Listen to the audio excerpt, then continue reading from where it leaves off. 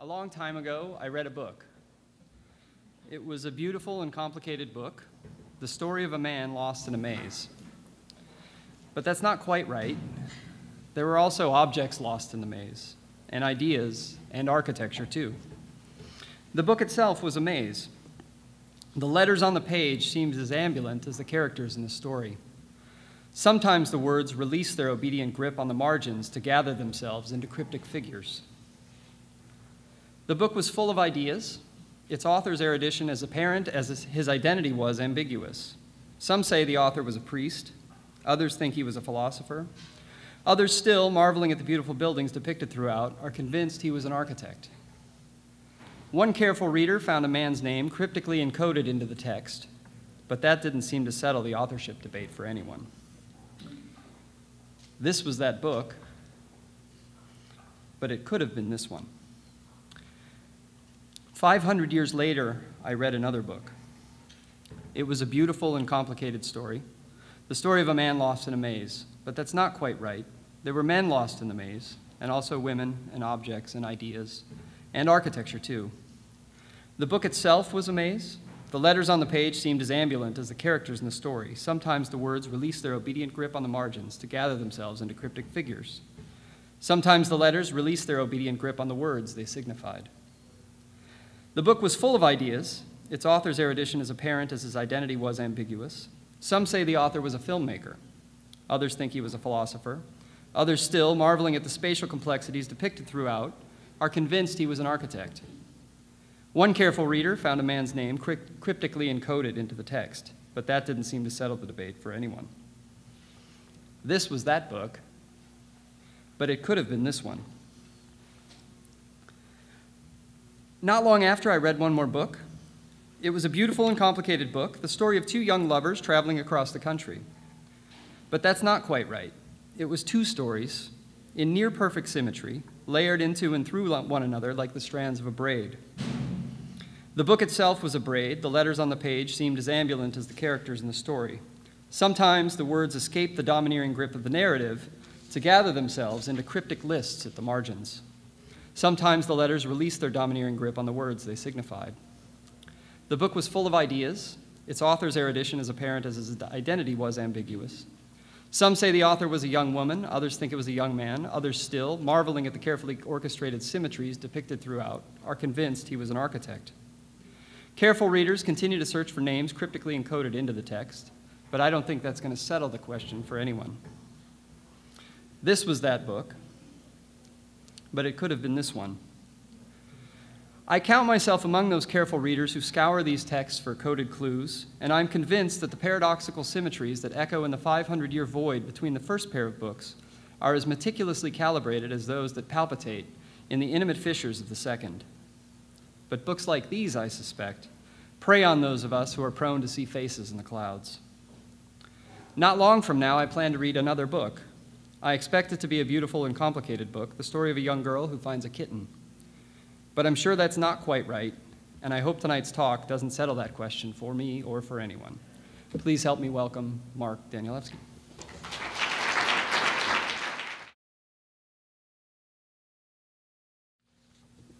So let's start with the good news and the bad news. The good news is, now let's get to the bad news. Tonight is not a lecture. I'm not going to be explaining anything. It's not a PowerPoint. I'm not going to be illustrating anything. And in fact, it's going to be a bit difficult. It's going to take an hour. It's not 20 minutes or 40 minutes, but it takes a full hour. And that doesn't include these prefatory remarks, which SCI-Arc, by the way, does have my permission to transcribe if they wish. It's going to be dense, convoluted, a little dangerous. It requires focus, and it requires a lot of imagination, not particularly humorous. Some may want to leave. You have my permission. You may leave. Despite impressions, perhaps, I still write for one. So it is my wish that tonight may resonate with someone years from now who's caught in their own vast, complicated project, borne under by trivia and toils, who suddenly realize that in this moment, they still have to honor that spirit that led them to this creative profession in the first place. They must still keep that creativity alive, dangerous, not necessarily penned up and ailing, ignored. And you, whoever you are, and I don't know who you are, I want to dedicate this evening to you. So as Todd mentioned, I'm in the middle of a new project which started in 2006 called The Familiar, about a 12-year-old girl who finds a kitten. And it is 27 volumes long. I have written 10 volumes, and the first volume, which Todd was right, has many moving parts, is actually due at my publishers on April 9th. So I am in the very thick of that, and yet I had to crawl out here. And I have been thinking about what I would present here, and I decided that what I wanted to do was share with you something that I had written on the side. It's not something that's published. Very few people have read it. But it was necessary for me to write in order to move forward on this project that involves all sorts of trivial details and stresses that go from what's on the page to, you know, color components to contracts, et cetera, that I needed to write this thing. And if people comment later on The Familiar and say, oh, look how he did this or look how he did that, that didn't come out of doing this or that. That came out of doing something on the side which looked completely different from The Familiar. And so that's that thing that I want to give to you or share with you. And I want to share it with also an understanding that I feel it's very significant. I don't care if you like it or don't like it, but it's significant enough to me that I can turn to it as a reminder to myself about what I do. And so a couple of notes. The you and what's to follow is not the you I'm addressing now. And the first person that's about to follow is not the I that is speaking. If anything, I'm the guy throwing the popcorn. That'll make sense to you a little later. So one final note is I used to have this creative riff where people would ask me about the creative process, and I called it the Jane Goodall with chimpanzees. Actually, the first time I said it's like Jane Goodall and the gorillas, and someone yelled from the back of the room and said, Jane Goodall didn't work with gorillas, she worked with chimpanzees. So I thank her. That was in Texas. So, you know, what I have always said is that you go into the jungle on a certain day and you sit down at a certain spot and you sit there very quietly for a long period of time, and then you leave. And then the next day you go to the same spot and you sit there very quietly for the same amount of time, and you listen, and then you leave. And then eventually in that jungle you start to hear sounds, and you keep going every day, and you sit at the same spot and you listen. And after a while you start to hear these voices out in all the green, and then they come closer, and eventually you meet the chimpanzees. And then they begin to tell you their stories. They tell you their worries, they tell you their possibilities. And those are your creative chimpanzees. And if you decide one day not to show up, or you show up late, then you may get there and the chimpanzees are just going to throw shit at you, which is what you're going to produce. Or they can get very angry at you. And I still do that. I think it's all about routine. It's about sitting down. It's about being there and listening to your chimpanzees. But over the years, I've realized the jungle has a lot more than chimpanzees. And I began to hear other sounds, and some of those sounds can get quite terrifying, especially when you're outside of your comfortable perimeter and you're starting to do something that you've never done before, and you're getting older and you're ailing and you're starting to face things that are you know, they're so obvious, you know, in the cycles of life, and yet you're sort of confounded that they are happening to you. And so I began to think about Wittgenstein's, you know, famous quote that if a lion could speak, we could not understand him. And then I began to think about the tiger. Well, what then of the tiger? What if the tiger could make him or herself understood, but chose not to? So it's to this speechless tiger that I am going to devote the next hour.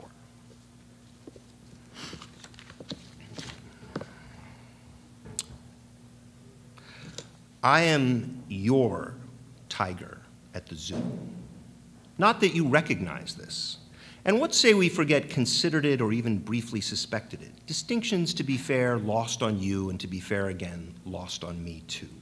And also to get into something right away, what me is a tangle. Tiger yawns once. Not that I care, yawns twice, which I realize might be exactly what attracted you here in the first place, the not caring part. I mean, beyond the obvious call of these orange stripes, pitch sliced, and my size, of course. And that such size could move at all, let alone move so quickly, or so the rumors go, which when you came around was certainly not evident. Just this couldn't care lessing I'm so good at, or this tangly me, or that what I is a tangly thing too. Not the you, though. Definitely not the you. No tangles there, or couldn't care lessing. In fact, the you will remain our stony truth. I who am me without a me, I who am I without an I, am definitely your tiger at the zoo. But you didn't get that. Tiger flicks tail. And that was your first mistake. You will make 3. You presumed I was everyone's tiger at the zoo. Idiot, fool, food. Everyone's tiger at the zoo? Really? Though to be fair, Tiger blinks slowly.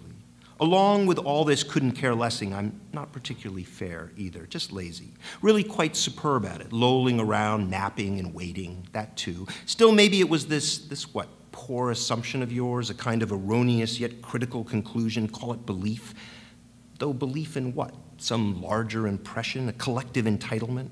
My apparent resemblance to common property? Really? That once you've paid for your tickets, I've heard about tickets, it's when you part with something in return get to claim something. In your case, you get to see something. Is it see? Regardless, cast your eyes down here upon me. Or better, behold, yes, that's it, behold, this heave of fur. What you just declared a rug, your fat rug. Though curiously, as if instinct already knew better, you did so under your breath. Unfortunately for you, my hearing is very good. Tiger's right ear twitches. And point in fact, I'm not fat, just loose. I pace here a lot at night, whenever I'm alone. Though given the context, which we'll get to in a moment, this place, this enclosure, this zoo, I can't much blame you, even if being a tiger grants me the right to pretty much blame whatever I want, whenever I want. Counted as one of the cardinal privileges of beasts. Second right ear twitch. Nevertheless, maybe this belief in the display of common property before everything and everyone endowed you with a sense of just enough anonymity to misunderstand your namelessness as a permission to ridicule. Some belief, albeit a temporary belief, very temporary. Tiger's jaws ease agape. Unfortunately for you, again, what you saw you did not comprehend. There are no bars here to institute your belief. And I am no panther infinitely pending in her back and forth gait, even to the point of consuming herself in the sweet sweat of her dark pelt. I am no she, nor him. Just look at me. Tiger raises head. Come on, really look. Squinty those eyes if you have to. Focus on these stripes of tar, perhaps like California tar, and citrus, California citrus. And then focus beyond, here all sprawled out, unmoved, head lowering again. Because yawns actually exhaust me. In fact, easing my jaws agape exhausts me too. front paws tucked away, back legs splayed out, abraded rear claws withdrawn, all of me impatient to the point of paralysis. Even sparrows hopping nearby can't stir me. They peck at the earth, dart for the clouds, light as shadows, boring. See them go? I won't. None of which, by the way, I who am without an eye, voice. Because this, despite everyone's wishful thinking, is not my voice. Though my voice you will hear soon enough, don't you worry. A voice you would have preferred to remember, or at least have had the luxury to try to remember. No one really remembers my voice, which, yes, does imply you might have made a different choice. Not that I'm much better at making choices. I ended up here, too, after all. Still, isn't it wild to consider how on such a dull afternoon, though now really much closer to dusk, a moment lived when you might have left wild plans to wild imaginings, popped a few more wasabi peas in that rash, if fragile mouth of yours, because no matter how rash or even petulant, every mouth up there is fragile compared with mine. Didn't I just open my jaws slightly? Didn't you see that? Do you have any idea how much my jawbone weighs? Imagine for an instant the muscles needed to support such an act of casual suspension. Maybe if you had, you would have listened to that woman beside you. Your wife? I can't hear her, Tiger sniffs. But I can guess her intent. Obviously, she is a kind of monkey girl. Prefers all those prehensile tails and small opposable thumbs, shrieks and nut-grubbing clicks, to where you should have made your merry way instead of, well, exchanging with your wife, I'm pretty sure it's your wife, her bag of popcorn for your wasabi peas, which she uses then to swallow her intentions. After all, the primate center is maybe a little too far away. One of those disdainful green rounds prudently placed in her mouth. Such terribly fragile mouths you all have. No muscles at all needed to help keep hers closed or open while you get on with the show. And oh, what a show. To be fair again, you're not alone in finding me so unbelievable here at the bottom of this concrete bowl, this place composed of uric displeasure and amputation. That's right, amputation. Please don't protest. Yes, I know you count 4 limbs, and yes, also intact, one long and very proud tail with habits of its own. And though you probably can't see this far to count conclusively, not a whisker is missing, not even a tooth. So what gives? This. You do not understand amputation because you have not known imprisonment. And crutches and wheelchairs are just the beginning. Grippers and hooks too, don't forget those knee blades. Did you realize ex-cons behave differently here, around me? Especially those who have served time, real time? They confide. It's true. Even I am a confessor at times. You, one recently released, once whispered, aren't no tiger. You the feeling of what it means to die inside, still alive. The feeling that never dies, even if you make it alive outside. Like these unfortunates, these striving deprived as I consider them, you also find in me something unbelievable. Though unlike you, these partials, as I also consider them, detect a shared instinct, or rather the lack thereof. What no salatium can amend. What not even time can give back. Amputation not only speaks of paws and ears, tail, and whatever fleshy appendage one cares to isolate, that which will not return. Amputation also speaks of cutting away the self from the self, or better, selves from the self. Whiskers, then, are a bad example. My bad. They do grow back. Mine have many times, never a one missing, at least not for long. Here's a better example. The cutting away from these legs, those legs once accustomed to traversing tree lines drooped with powder and night ice. Not even snow at noon, and up to my chest too, a soft, clumping churn could slow me from the hundreds of miles I easily roamed, typically roamed.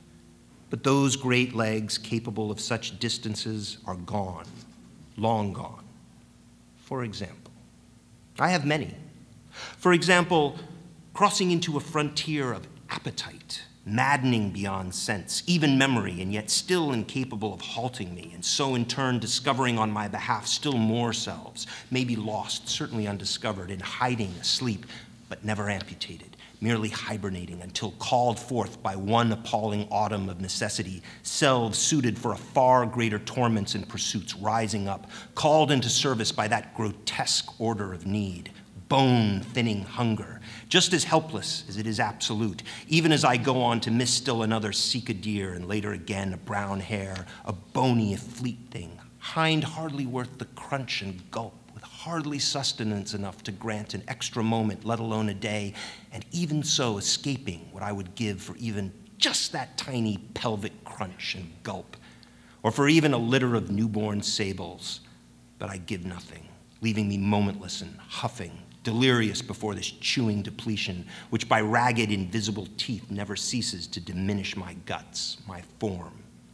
And I am so thirsty, too, until hours later, or maybe days later, still caught in the same fugue of constantly exceeded ends, I snatch upon the air the end to such ends, a teeth-whetting whisper of something more. Bore, there, beyond berry-bright thickets, plump little fruits, many scattered rotting, fallen things I can't stand, settling deep between oily roots, beside black oily scat, bore, and so close too, upwind, unmoving, unaware. That is until, as all winds eventually do, must do, this wind spins lazily around, carrying me back to one teeth-whetting whisper, all that this better piss now, better shit now whisper can demand, my whisper, if a whisper can go unvoiced, by scent alone, commanding what is in any case already too late to shit at any rate, maybe even piss and forget about moving much, which is already moving, would never stop moving, not once, and by now anyway is flying. Of course I can fly. I clear boughs, I top trees, I blow every bough and tree down, a whole forest gone, and with this descent mine upon such rough hide from Vibrysa to sigmoid hide, hardly time to even flinch, forget grunt or squeal, maybe a kick, mostly trembling. How else to greet this burst of absolute hunger, without even rage, just one spine-crushing blow, after which the trembling cannot abate, along with some snuffling and, okay, maybe some squeals and some shitting by then, who cares? It's all aftermath, invisible to me, as finally in silence, thick spouts of boar blood quench my thirst. But no thirst like that can exist here. No hunger either, not with this bucket always filling, or that moat, if I had to drink from it. I never have to. Or this meat slide here clocking my afternoons by slabs of bone and beef, void of breath, let alone pulse, unless it's fasting Monday.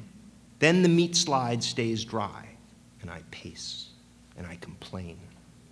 As if complaint could cast into doubt that which complains, as if one measly day without appetite's answer could call into question a self, as if so slight a deprivation could prove powerful enough to summon forth those grizzled selves, determined and ancient, hundreds of thousands of years ancient, hundreds of thousands of years strong, never vanquished, never ancient. Nosed itch, not even maimed. Tiger rubs back of right paw. Except down here, tiger rubs nose again. Down here where a self, or what's left of one, can only fuss. Another example, that self which only fear can summon, real intense in possessing fear, which is not exercised by anything less than the mightiest answer to fear, me, of course, who nonetheless still ran once, terrified by a thing in the sky. No saber-beaked crow either, or some bluebill vulture battering the air, but something larger, harder, slapping down chops of wet air, along with man cries and those metallic cracks I've heard before and learned to heed enough to flee, until I am bounding, outstretched, I can stretch no more. Tiger stretches left paw slightly. Across wild fields dangled with opium poppy, tall spring grasses stiff and waving, soon snapped or low slumped and dew-soaked, now trampled, until I pound ahead towards what only black storks and bats or that sky thing above would dare cross. I dare cross. I don't even hesitate, a terrifying edge which I lunge over, fearless in fear. This leap alone proves it, along with my faith, proving all of the beyond, which turns out to be not so vertical to demand a fall, an end, a not so vertical continuation I keep charging, faster than any fall where at least for a little while my paws keep up with the steep, as I descend towards firs and the halo of cherry trees below, this heart the size of 4 fists, the size of a boar, answering the softer thump, thump, whump above, which is only getting softer now until I can no longer keep up with myself. Paws finally betraying me forward, more than paws can expect to carry. Tiger retracts left paw, as I go tumbling over and over and over and only stopping finally sideways, sideways and twisted, askew in shallows of an ice-flake brook from which, despite the wild splash, I rise and quickly too, shrugging myself loose of water in fear, though some of the high grass above still clings to my coat and those thick muscled walls in my chest for a moment longer continue to pump just as hard, even harder, though not that sky thing beating still its whump, thump, thump. If now more distantly against its sun, too afraid to descend here where no fear will ever prohibit me, already disappearing beneath lilacs and broad ferns, Chisenia's lotus and cork trees, until shadows bind shadows, and beyond dark vines and sap-rimed bark, the jungle takes me back. Sure, all long enough ago to seem not even a memory, or maybe a memory or a badly remembered dream. I have those, of which plenty of spectators from Europe above on high there might have caught sight of me, sprawled here on cement and stained too by all that cement will not absorb, lids sealed but twitching, paws twitching too, as bees seize my throat. You hear that? Tiger's low growl. While I am sometimes delivered beyond the jungle to the beach I once roamed, one dim star cloaked in coastal fog, driving prey into the surging foam, then diving in to take back what not even a sea dares own, until roused and suddenly too by these thoughts of who I no longer am, without sea, without sand, that former self not even former, without even a fallen cloud to settle in and burn, I awaken here to this confusion of where I am, where I was, where I always am. Not you, though. You have no idea where you are. You just keep turning around and waving your arms proudly, yapping something at that wife of yours, yapping something at someone else too, someone I can't see, too little to see, perhaps trying to peek through the box greenery or more visitors, while you throw back your head laughing and coughing and finally spitting on the ground, spitting over your shoulder, spitting this way, spitting that way. What you drink then you finish, your wife takes it from you. I hear the can clatter on rock, flagstones, I presume. Your wife takes a picture. All of which are antics I've long since grown used to, and none of which will in the slightest ever preempt in me the proliferation of lengthy lists of those examples reflecting just how many selves have been lopped off in the name of this place. Too high to count. Truly, someone once said tigers can't count higher than 2. So then, as far as examples go, at the very least more than 2. That goes for selves as well. For instance, how about selves of nuance? These teeth, for example, more sensitive than any penis, nearly claw length, finding their way with an acuity rivaling sight, plunging through bristles and skin, where muscle means nothing, arteries even less, untying sinew, dividing ligaments, while still avoiding bone, navigating those edges of resistance vertebrae to such gaps the spine protects with jelly-soft discs of tougher cartilage, giving way quicker than the rest as I take down a reindeer, a wolf, or even a bear. And thanks to this zoo, I can dream now of elephants and zebras, and kunkune pigs and mandrills too, and yellow-backed dukers. They're all here, along with the long necks of giraffes. For me at last, all for me, one at a time, slicing through each of their respective chords, which until such a moment had kept our hunt in play. And I haven't even touched on selves of desire, drifting over ridges, down valleys, clinging to the air, or just seeping through granite shelves along slides of rotting mulch and mold, between stands of leaning trees, what not even burning creosote or December ice can keep hidden, the scent I never cease finding, never cease giving, smelling her for weeks as she smells me, coming for her finally, and finally having her in a copse of moss and spruce needles, troops of mushrooms at our paws, her claws greeting me first, followed by her sensitive teeth, denying me at first and later insisting over and over, beyond all limits of emptiness too, again and again, calling to life a self replete in pleasure and possibility. Tiger shakes head. Something else then of consequence, emergent, following later, found, something found out, some things found around. Tiger grunts once. Some things too soon lost, caught, chopped, one more than thing, more than eats. Streaks of sloppy, wow, tumbling, stumbling around, yuling wows, pleasure of a different sort. Tiger shakes head twice. What no ambush ambushed can unroute. Tiger grunts twice, caught, chopped, every one gone, leaving behind not even one mewling yowl. Tiger's first soft snarl, or bees to swallow, no bees to swallow. Tiger swallows anyhow. Selves after selves, so many selves hacked in this place. Tiger's second soft snarl. This prison of concrete, this moat-encircled dunghill, splattered casually with pigeon shit and sparrow shit, with one meat side and back a sinkhole pocketed in what? A pedestrian mall, some place of passing for strolling, with somewhere up there paths and paths, maybe more concrete or flagstones, maybe more trails I just can't see, quaint railings, hand-painted brown, and behind them pale flowers in bloom, whispering among themselves of this storm overhead. Continues to sweep in. And they reach for it too, if flowers can reach. Everything reaches. Or maybe flowers just strive, those ashen petals. Geraniums, hand-planted perhaps? Perhaps in some kind of planter box, but of course they're hand-planted. For years I've watched the very hands that seed the invisible soil, now and then catching a subtle drift descending here as the wind shimmies and shifts as winds will always do, must do. Remember the boar. Spinning lazily around, offering another teeth-whetting promise, an agonizing promise, not of petals or of seed or even of soil, just hands, just meat. The smell of meat is always a promise. So many promises live beyond the rail and bloom up there, but I am forbidden to keep them, forbidden twice, first by an appalling circle of water, and second by the sheer wall beyond.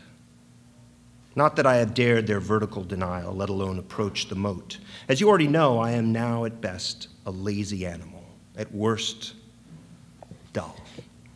Despite the unaccounted for cost of my diminishing, do you know I have yet to show the requisite interest in a wooden barrel, let alone those orange cones?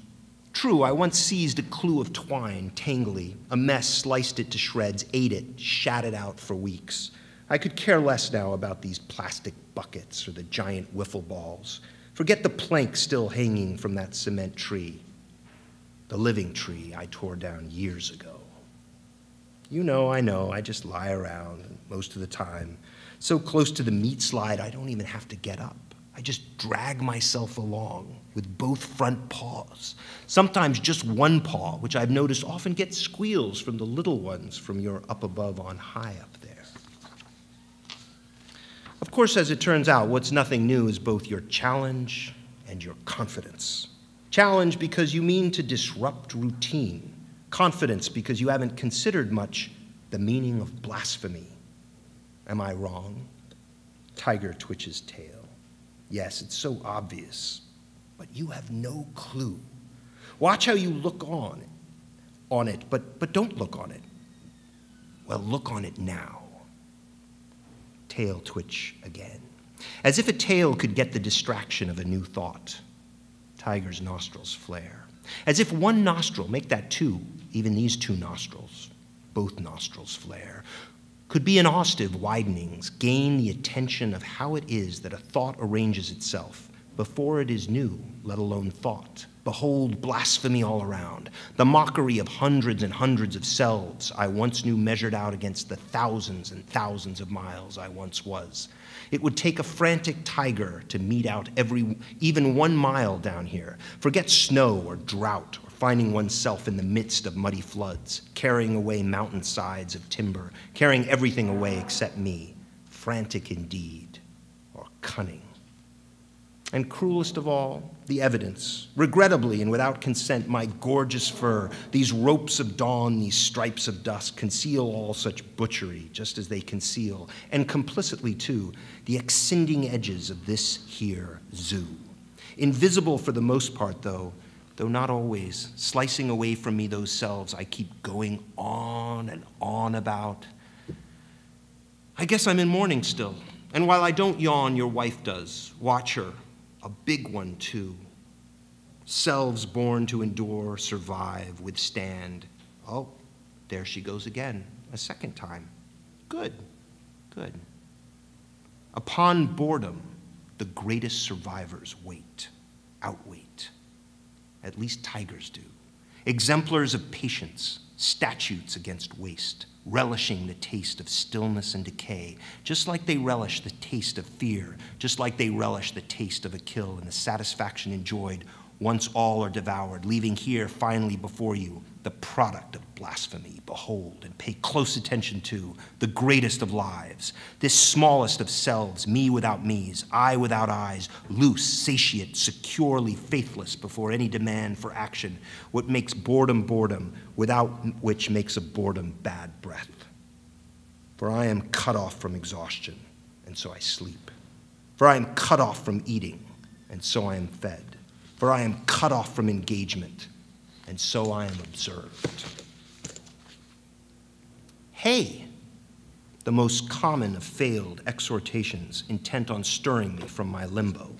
Gratefully, you didn't do that.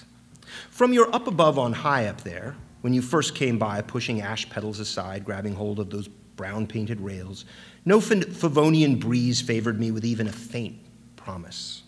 I had only the setting sun behind me, a sliver between storm and rising night, bringing nothing down to me, to taste that is, except the day's dying and sterile light, which nonetheless still did grant me something that needs no promise, a rose-warm glow catching, well, catching you, by a spear of peculiar purpose, setting alight your edges, framing you, just you, smug, feckless, with not even the faintest shimmer of fear.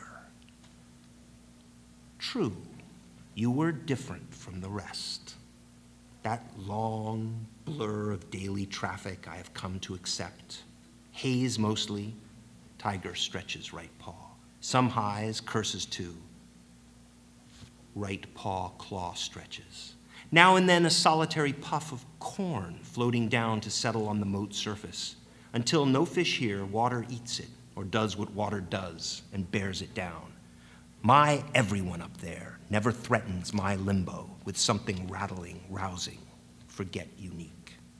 Not that you were unique or especially rousing or rattling. As far as I was concerned, you were just another dumb aspect of the same everyone, even if the crouching sun made you burn a bit brighter. But so what, right? Whether bright or not, everything burns one way or another. You displayed nothing exceptional. Until, that is, you made it snow. Not one or two puffs either.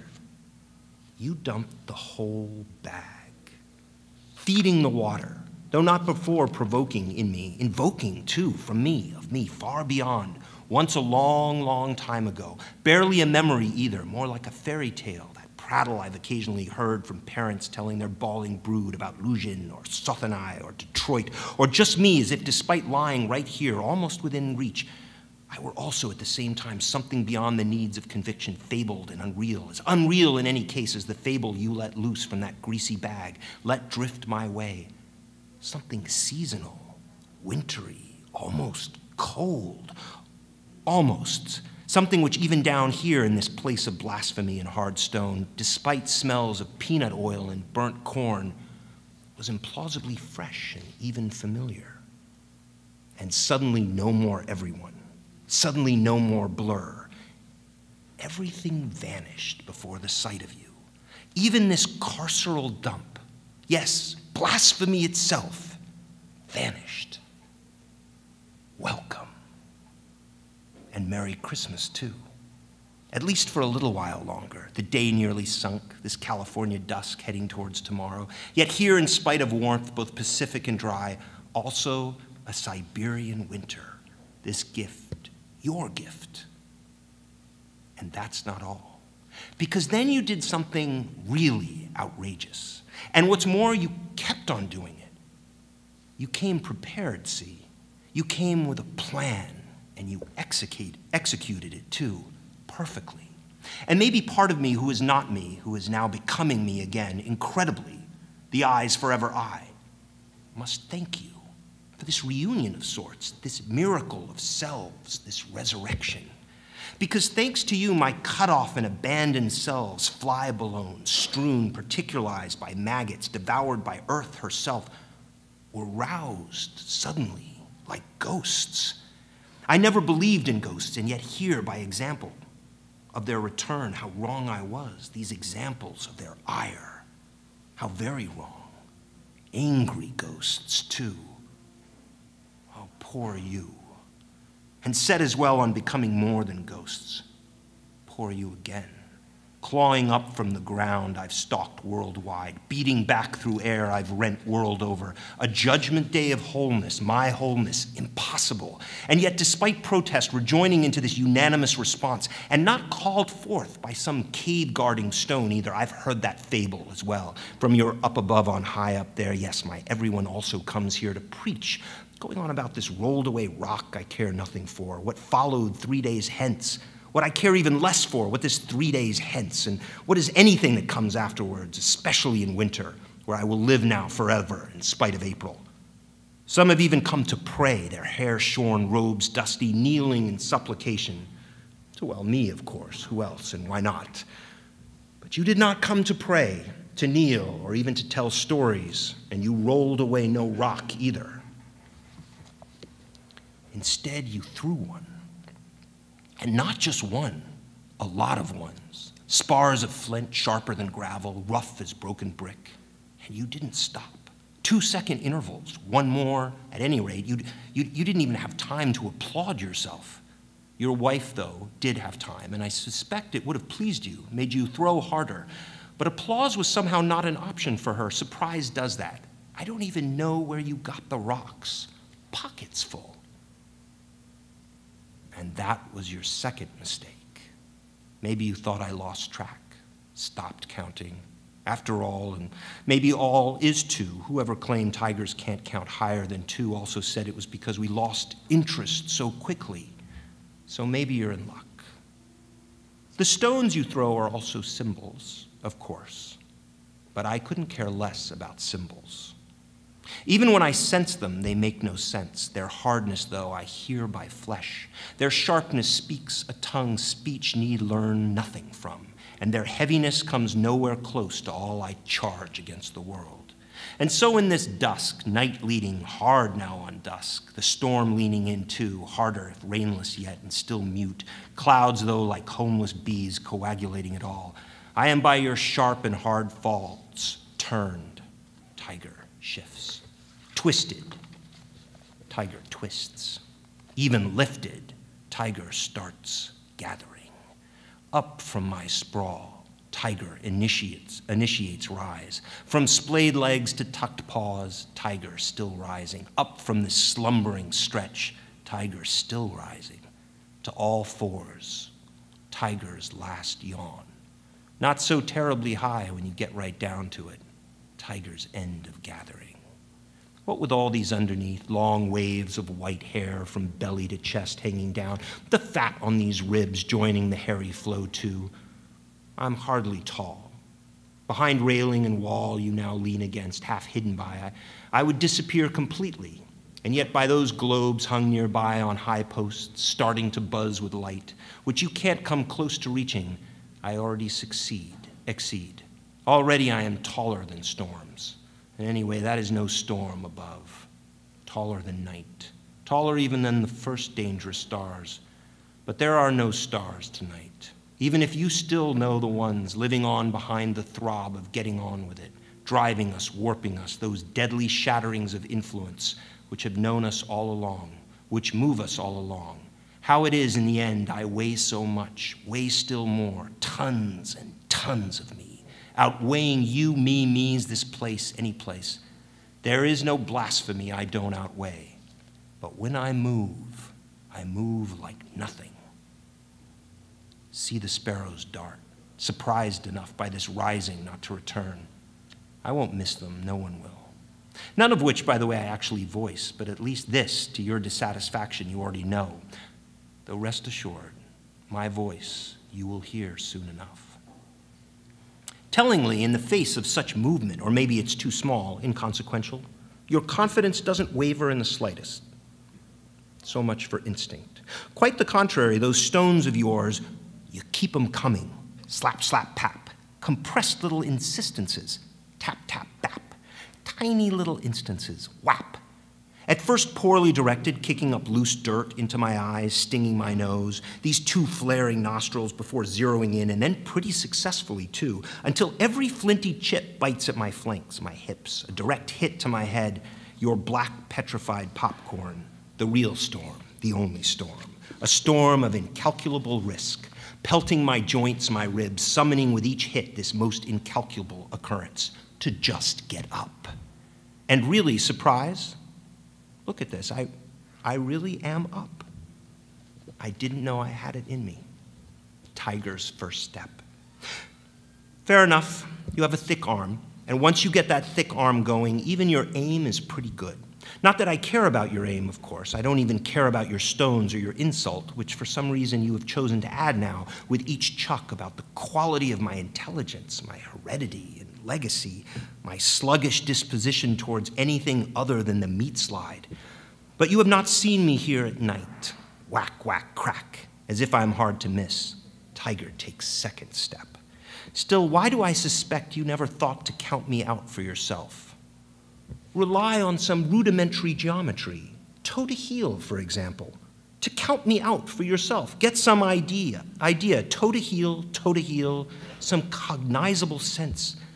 Toe to heel, toe to heel, toe to heel, toe to heel, toe to heel, of what you're really up against, my terrible length. Now, I do take more than a couple of steps. Yes, to be fair, I've already taken quite a few, though it's not the hits, but the thickness of your arm that quickens me, and of course the thickness of your waist. As I've already indicated, I can't see your legs behind the brick and those flowers, whatever they are, but your waist and arm tell me the rest of you. Thick all over. Enough for what eats wanting eats, meats upon meat, plus something runny in the heart of your bones to appease these itchy teeth. And now behold, the simplest turn by me towards you. Did you even see what just happened? How quickly everything just changed? Why your rocks just that easily began smacking the dunghill. A tiger turning will do that, especially one turning to you. Now not so wide, not so fat, and I'm not even hurrying, just focusing. And the result of this kind of directness, this kind of purpose, this kind of focus, is a narrowing some have sworn bests in visibility. Let's leave it at a near vanishing. Your wife sees it. No wasabi peas for her. Fragile mouth just hanging low, left there, open as if to say, whoa, where did he just go? More like something skeletal now, right? And tight, as this fur-bright, loose-skinned target you so easily smacked moments ago, this wide side of inflamed moonlight and night, got up, and just by facing you nearly disappeared behind the fixity of one gaze on one thing alone, your gaze. What did I find there? Easy. What no prey should expose, but what prey, because they are prey, can't fail to expose. You should have looked away. Leaving would have been best, though I gathered it at once that you wouldn't disengage or look away because you didn't know just how vulnerable this made you. What was born into me years gone by, impossible to gouge out, might as well amputate my head, what recognizes by a glance what will fail to react for one instant too long. It's an extraordinary faculty, really, this faculty I have to endure. Your faculty to endure, however, some might call no faculty at all. Impudence, maybe, or stupidity, or gross failure at best. At worst, other things, mean things, derogatory, spiteful. I know it only as meat or defeat. And even as I stroll from the meat slide, past the concrete tree with exposed rebar and the dangling plank, down the dunghill over pigeon shit and sparrow shit towards that appalling moat, your antics do not ease up one iota. You just throw more rocks, harder to. You have your pride. You even begin to cheer and laugh and finally shout to everyone but me. Didn't I promise you a real show? Didn't I? And then you lift up your daughter. Ah, she throws out beyond your dull stare. To her credit, she doesn't try hey or hi, or is she too young to make such sounds? She is a tiny, tiny little thing. Though it's not so simple as just either. Apparently she inherited something you didn't, no doubt from your prudent wife. For you see, even though your daughter is so young, not even a mouthful, not even half a mouthful, such a tiny, tiny little thing, she still knows how to react. And fast, too, already squirming in your thick, proud arms, crying now, wailing really. I can't stand that sound. Not that I can blame her, wailing no doubt about the trap she can't explain, the trap you made for her, of her, as you will find out soon enough. At least then, with perhaps the dullest of dull eyes while still declaiming your faith in the certitude of zoos, cages you can count, amputations you can count on. Traffic is predictable as the passage of any day, the routine of this place, from janitors to officials in sunny little dresses, vendors who accommodate you with bags of butter and spice. Maybe at this sound of alarm from your little kid whose convinced eyes of yours do shift, those convinced eyes of yours do shift an itsy-bitsy bit. I catch a different glimmer there, a kind of dark light from all this dark light draping around us now, enfolding us, those globes on high, buzzing brighter, with a sliver of moon up there, too. Slipping somehow in and out of these clouds, threatening another kind of light, your light of awareness, born into you long ago, which still brings hairs erect on the back of your neck, probably all over your body.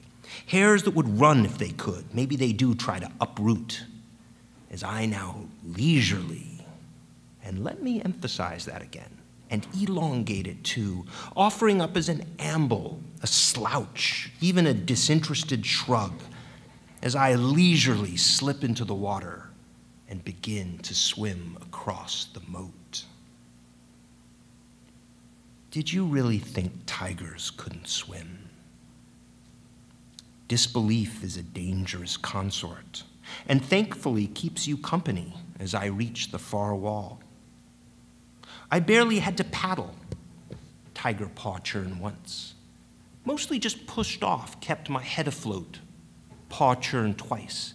Now merely eyes, some whiskers, and 2 purses of the whitest fur you'll ever see, my ears. Suddenly I am small, too, a small, swimming, hearing thing, a smelling thing, too, which is too bad, especially at this particular moment. Double kick once, with this water foul and greasy and slathered with sinking popcorn and mosquito larvae. Double kick twice. No more snow and add retching things too. First retch. I retch a couple of times. Second retch. A few, see, I'm already losing count, as droplets of this brack inflict their noisome penance within my sinuses. Annoying. Retch, retch, retch. I might even appear in trouble, even defeated. A small, swimming, hearing, smelling, retching thing not much bigger than your child, leaving the tiniest ripples behind. You stop throwing stones then. You even stop declaiming your success as measured out against the price of admission. Regrettably, the alternative is hardly wiser. I got that thing, that fat thing, to finally move. Me, you shout. I even got it to drown. Look, he's drowning. I got him to drown. Oh, man. Cool, cool, cool. When really at this point, you should have gone for help, cried for someone. Run, seriously, right now at this very minimum. You should stop looking. But maybe this is what you wanted most, this kind of focus, which you sure have now. Boy, do you ever. My all-on-you look, and yes, it does seem to calm you, though you are never without distraction. There's that tiny, tiny daughter of yours, your wife, that thing you constantly take out of your pocket. You don't even notice how all the birds overhead bring on their racket. Those fuckers are always starting something. One big tantera panic. And then your wife's favorites, the little monkeys, hear it and go apeshit. And they're not exactly adjacent, but you don't catch it. Not even the cali thump of worry by the hippos, and they're even farther away, or the llamas. Are those zebras? I remember the first time I saw a zebra. What a wonder to one day kill one of those, roll in such awful, but you miss it all. You are distraction's slave. Worse, you are enslaved by the wrong kind of a distraction. Not me. Haven't you noticed? Distraction is my slave. I never take my eyes off you. Even when I reach the opposite wall, sheer, dank, overarching. You probably took comfort in this vertical distance. What, twice my size, 3 times my size? Of course you did. Have you never observed a feral cat clear a high fence in one noiseless bound? Once a visitor standing about where you are now declared, scared, very scared, I sense these things, that her apartment cat could easily leap to the top of her refrigerator in one noiseless bound.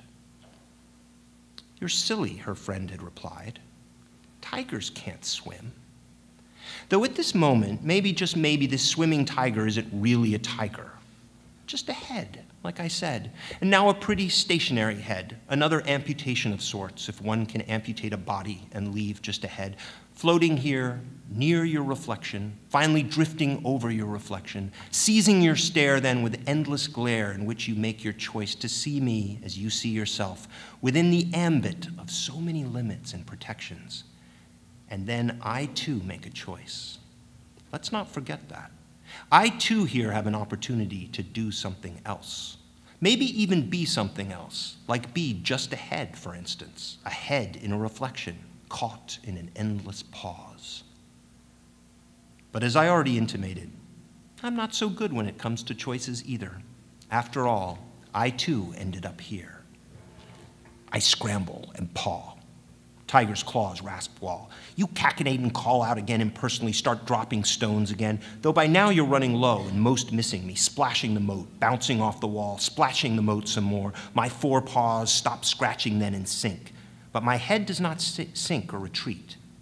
See, something is happening underneath which you cannot see. Somewhere below, the thinnest edge hung there invisible to you, to me, the sparrows, barely the width of one of your fingernails, less, and just a cruel length beneath the surface, too. Someone put it there by mistake years and years ago, before I came, before I was born, as certain and as preeminent as all our dangerous starts, or even these more dangerous continuations. The slightest extrusion of cement or a brick, it makes no difference to me. It's there. It's all I need. It's all I'll ever need. Here is one way faith answers the willing, immovable, irrefutable, a testament to all that is yet to come to pass, supported by what is blind both to the present it announces and the future it authors. Every tomorrow of every world could rest upon this line, and it would not give. And guess what? It does not give. Tiger's rear claws notch, rear claws lock. It settles the rest of me, hind legs crouching then into a still deeper invisibility, out of which will be born my reach. For I am reaches upon reaches. Forget striving. I will outreach you, me, even this place. And what is the sound of a splash when nothing comes down? Because when I leap, and I'm leaping now. Hear that sound? I fly. It's far more than a splash, and I'm flying now, up that wall, twice my size, 3 times my size, a fridge, a fence, what does it matter? Higher than even this wall, any wall, certainly higher than those hand-painted rails, those hand-planted flowers, sky, storm, every blinding star. Okay, maybe not that high. Maybe there was some frantic something or other at the top for a moment, when I tried to lay claim to the apex that mattered, a wild sickling of claws. Tiger swiped a bunch. These hooks swipes a bunch more, scrambling for anything, brick, soil, post, to seize hold of, dig, to keep me from falling back, hook. And I could have fallen back, hook again, and nothing would have changed. Haul and everything, heave, would have been different. But I didn't fall back, and then everything was different, and nothing changed. Tiger snorts. What a nice surprise. I didn't realize you brought the whole family. Tiger snorts twice. As I suspected, all over, thick, meat upon meats, and no doubt with plenty of runny in the heart of your bones, how my teeth tickle. Tiger scratches Brick.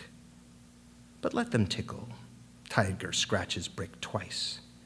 There is more here than tickling and itching, let alone scratching, let alone tasting, let alone gulping, let alone me, let alone you. Did you know that one of my claws is half the width of your daughter, half the length of one of your son's shins, the thick of your other son's thigh, longer than your wife's thin neck? Well, you do now. That's one thing all that trouble at the apex accomplished as I hauled myself over the rails to the limit of that wall, to pause, perch really atop that narrow little garden. It gave you a good look at these nails and these teeth. Is this what you wanted to prove? Which some will wonder. I won't, I don't. Maybe how out of everyone, you alone deserved something different. Which others will wonder. I don't and won't. Maybe you thought I was a lap monkey, like a lap cat, and would stay put no matter what you did. I did not. Is that what you thought? That I was a monkey? That I was a cat? Still, you did get my attention. There's no denying that. Proof, too, for here I am. How you alone, with just a scattering of throws, could upset a division between cages and selves, long regarded with little suspicion.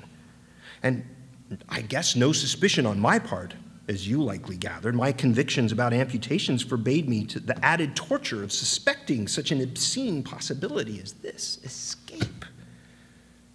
After all, obscenity means easy. Congratulations, then. In some ways, you're a saint, my saint. How about that? And yet when the time came, and that time has come, that time is now, you could still stand by privately, confidently, without the torture of suspicion concerning these divisions between selves and cages, about which the zoo has assured everyone, repeatedly, and which you took for granted so credulously. And let's see how much of a saint you really are. For let's not forget it was your heroic and grand show that so successfully made a fable out of what you couldn't help but remain convinced by, so audacious and strong and brave. How I enjoy killing your convictions and your fables, too. And I do it with a truth as light as sparrows, landing on this brick where sparrows won't land, so poorly mortared, ill-prepared for just such an arrival as mine. The new up and above on high up here, stone shift, earth to, a squalor of flowers, geraniums, just as I assumed. They do not tremble, but why should they? I couldn't care less for what doesn't tremble. Nothing I want doesn't tremble. None of which, obviously, I need to voice or even hint at with anything remotely like a sound, which includes even the sound of my breath, suppressed now. So quiet, so very, very quiet, like raging winds thrown high beyond blackened tors and sun-blue crags, which for some reason I'm recalling at this exact moment, nearly at the expense of everything else, at the expense of you. But you tear those moments down. You tear those mountains down. and just look at you. Down low, down below, down there, all of you, trembling. And perhaps this is a good opportunity, as good as any, because you have the chance. I mean, you're so close. Tiger lifts right paw. To consider closely these claws one last time. Spreads claws. You're ready. Spreads claws even more. Behold the teeth, too. Jaws widen even more. Count my whiskers, that is, if you can see anything past these eyes, like my tail whipping back and forth, the only real indication of just how much anger crouches before you, not even one hop away. And rear paws churn up pedal, pistol, and root then, unsettling first the dirt, second the brick and cement, as I noted, poor mason work, chunks of it bursting free, splashing far beneath me, what seems the height of all my years, too many years to ever know, let alone count, the sinking also too distant, already over, water eats it, bears it down, as I, Tiger jumps, propel myself free once and for all, of this garden, this myth, once upon a time establishing the safety of your reason. Now, your reason is unsafe. Especially with these reaches upon reaches of me, tons and tons of me, which I hurl so easily beyond the limits of your reason, which has only now just started to try to catch up. Scrambling frantically, too, as if any of that could help you, trying in vain to correct your first mistake and see me for what I am, your tiger at the zoo. No more jeers now. And from me, for a moment, I confess, I'm a bit stunned. I might have even cocked my head. Tiger levels head. Because if hunger played a part in bringing me here, why am I so suddenly void of any instinct to ingurgitate muscles and joints? Or if fear had its say, where are the helicopters and automatics gashing the air? And desire? Well, I certainly don't want to fuck you. I just want what I know, even if knowing what I want is always a clotted, burning thing, especially now. Though since when has knowing made a difference? All that matters is how very, very close I am to you, which maybe as my dazedness wanes, I marvel at, for a moment, like one born anew, as Tiger shakes, I shake the last remnants of the zoo from my coat. You actually thought to turn then, or heave back on your heels, full-wheeling both arms, going at quite a rate, too, to keep your balance, twisted you around, help you leave? Could you really not see how you were already trapped, cornered, cut off from the only feasible exit? Those other exits surrounding us are illusions. They're irrelevant to one who moves as fast as I can. Your reactions, in fact, are lost on me. They're so bizarre. I'm briefly confused, I admit it, by such antic and sparking this way and that way, those jabbing elbows and knees, like maybe you anticipate something I don't, as if I might have missed something, that despite all I consider, I'm still about to discover something new, like perhaps you can fly. Even tigers now and then have a taste for the absurd, like maybe you're a bird, instead of this boil of fear, too stunned to shout, let alone manage more than a few stumbling steps backwards. And this is your third and final mistake. And no, it's not turning your back on me, though that's true, what they say. Never turn your back on a tiger. Apparently you don't know that they, you just assumed, and proudly too, that you were the first. But I was never your tiger first. You were never that lucky. Not even your tiger second, or your tiger third, or your tiger fourth. And yes, tigers can't swim. And yes, tigers can't fly. And yes, tigers can't count higher than 2. They lose interest so quickly. But here I am, your tiger past 5, past all of it. Here I am, your tiger, last. Now, I do concede how putting together anything sensible in the face of a tiger, given your present context, not to mention personal obligations, is nearly impossible, especially when in the presence of one such as me, raising pasts. Forget the present never had a chance. Forget the future, too, let alone you. I mean, really, against me, a survivor, a killer, brooding tactician, churning might, how instinct by such thew and tendon lengths, claws and razored teeth, and set fast too in these tremendous bone-powdering jaws, meets out retribution, how justice thinks, how vengeance itself moves and eats, forever possessed by an insoluble taste for pain and extinction and always grief. And so even as something as far more mistaken than any ghost, darker than one too, instructs your wobbling legs to follow on feet, to carry out your poor decision, to paw with your hands as if the air were a ladder, low rungs to spirit you away, tiger snaps this way, tiger splinters that way, tiger cracks any other way, tiger shatters. Other than this way, tiger crushes. I go ahead and break the spines and cave in the skulls of your two sons. One still breathes, neither will survive. Your wife, Swat, goes next. Hell, she cries.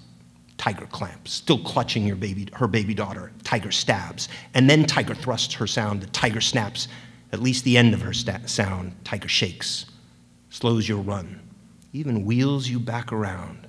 No more pawing for ladders no sky or storm could ever support. Did you really think I'd spare your last child? Dear number 4, still alive, struggling in a slick of spreading blood over the belly of your wife's corpse, wasabi peas sticking to her naked feet. And true, for a moment this child's intelligence provokes a pause.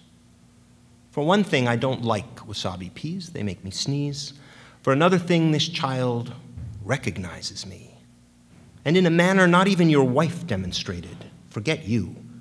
But if not you, and not your wife, then from where did she get such refined instincts? Unless maybe the child's not yours. Did you ever consider that? I would suggest you look into it, but, well, whatever the case, and we'll never know, the child's pupils dilate wide into unholy skies, black beyond skies, forsaking stars and light, certainly forsaking vision, your kind of vision, in the name of understanding. It's quite impressive. Somehow this tiny, tiny little thing, slippery and crumbed with green and now perfectly silent and still, except maybe for the slightest ticks in her gaze as she dares meet my gaze, gathers up in the subtlest expressions one summation of my reach beyond length, my measure beyond weight, my speed beyond burden. And for one even smaller instant, shy maybe of even time itself, but still her instant, still her time, her pain becomes my pain. I nearly forget her. I nearly pass over her. I nearly leave her to a future blessed in its absence of you. Tiger's last blink. But your pain over her pain, over my pain, surpasses every pain. And so I choose pain. Now what? Your family smeared on my paws, streaking these whiskers, my snout wet with the labor of your love. Years and years of love, I imagine, if I wanted to. Imagine, I can't, I won't. I'm not actually clear it is love. Am I ever clear? After all, is a man even capable of love who throws stones at a fiction he believes will never wake from absence into agency, and then wails for mercy, or at least for a reprieve, when absence and agency wake into this? What does it matter? Imagination, belief, even faith. And love? What do I know of love, you ask? Well, I love this. Too bad you didn't bring any friends. None of which I have to think, though. You can bet I feel it, all of it, by wide surges of heat and beat long and deep throughout these limbs. By such thick muscled walls, this heart big as 4/5, a bore your whole family, and still nowhere close to this head Always such a density of conjugations going on in there, vast as those black forest walls and jungled coasts I hail from sea foam to screes and shale peaks. My place, my reason, numerous and nuanced as seasons of fallen needles and growing needles, or grains of salt-paired sand, seeds of ants, the fly-dense mirage of summer.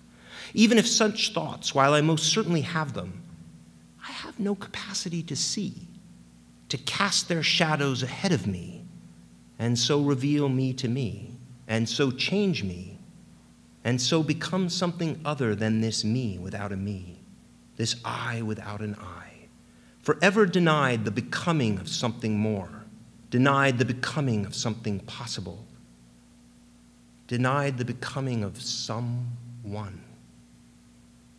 I think, therefore I am, and so I can be. I cannot rethink, therefore I am not.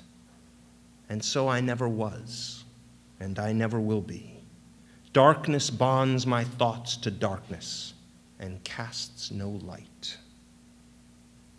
Though there is still light, just not within, only beyond, shadowless, beautiful, and so very, very bright. You. Too bad you won't survive.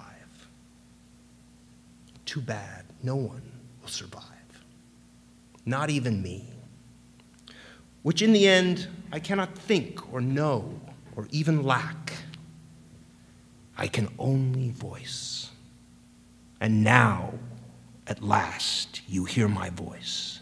You feared it your whole life, rival to any rage or waking lie, and only answer to this, our breaking sky, my jaws snapping wide, fast dropping your knees, making of the largest rock the smallest word, and of the greatest word an empty cage.